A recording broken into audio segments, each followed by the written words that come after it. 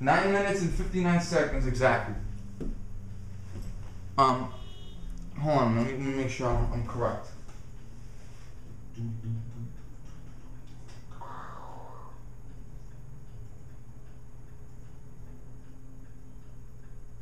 Oh shit, I made a mistake.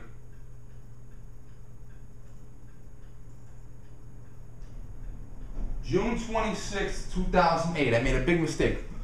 On June 26th, 2008, the United States Supreme Court that write the laws, remember, they write the laws, not the Congress.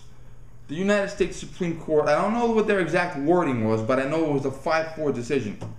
That means 4 judges on the Supreme Court don't like the Second Amendment. You better watch out for those guys. The Supreme Court voted, and in so many words, they commented on the hypocrisy. Remember, Washington, D.C. is our nation's capital. And it's actually kind of hypocritical if our nation's capital disallows a federal amendment. Now, the long gun being field stripped, unloaded, and trigger locked, that is a phenomenal safety system. Because you can't have a gun accident. That's the good news. What's the bad news? What if someone breaks into your house? Now, I keep saying it, the odds of someone breaking into your house to harm you are very, very rare. But if it happens, you gotta fucking deal with it. Now, take your sink, your kitchen sink, and fill it up with ice cold water. The coldest you could possibly get it. And put your hands in for 10 minutes. 10 minutes. And take your hands out. And after you take your hands out, I want you to take the trigger lock off your gun, assemble it, and load it. And I want you to do it in 30 seconds. Can you do it? How many of you actually tried it? I know damn well there's someone watching that actually tried that shit. You cannot do it.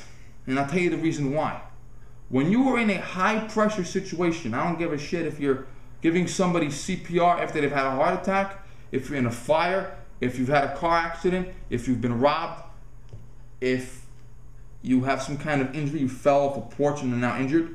When you are in a high pressure situation, your brain completely turns off. And in addition to that, you have no fine motor coordination. You might as well have had your hands in ice water for 10 minutes because your hands cannot move. Typing, writing, making a sandwich requires fine motor coordination with your hands. And when someone is breaking down your door with the intention of coming and hurt you, you do not have the fine motor skills to assemble a gun, load it, take the trigger lock off. In addition to that, they might, even if you did have the fine motor skills, by the time you do that, they might actually be in your house. It might actually be harming you. And when there is a high crime rate, the chance of you being victimized is much greater. Okay? That's simple. The chance of you being a victim of a random crime, a violent crime, is much greater. And a lot of people in our nation's capital were so damn stupid, and I'm going to say it plain as can be. They didn't comprehend that first and foremost,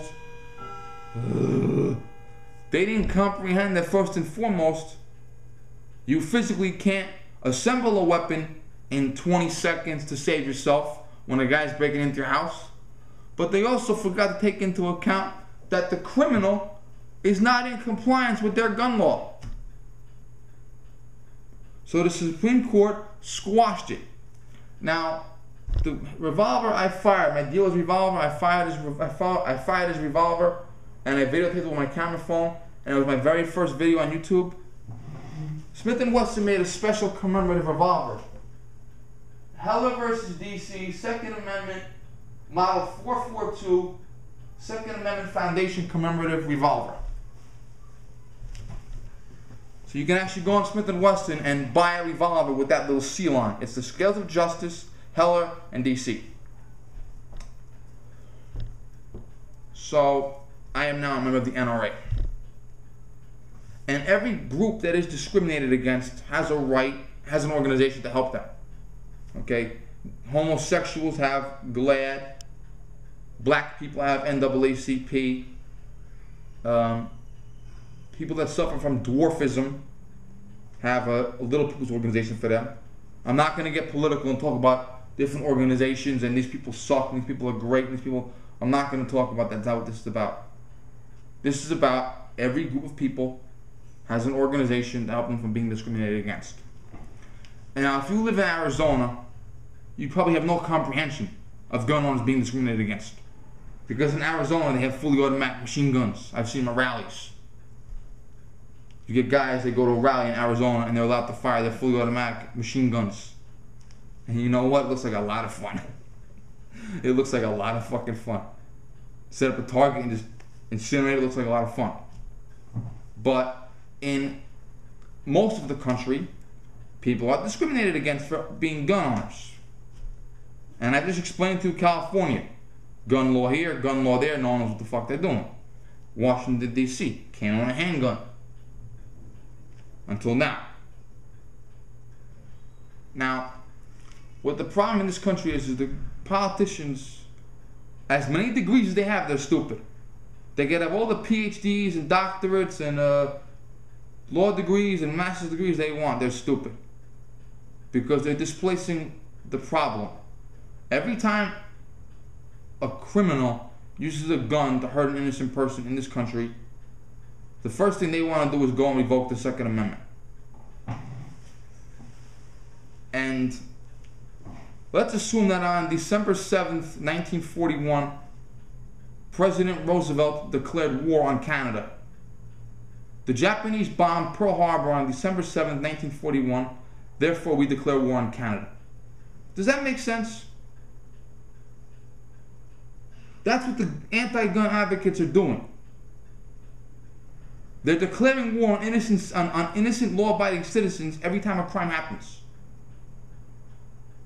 And criminals are still getting lenient sentences. There's always going to be a plea deal.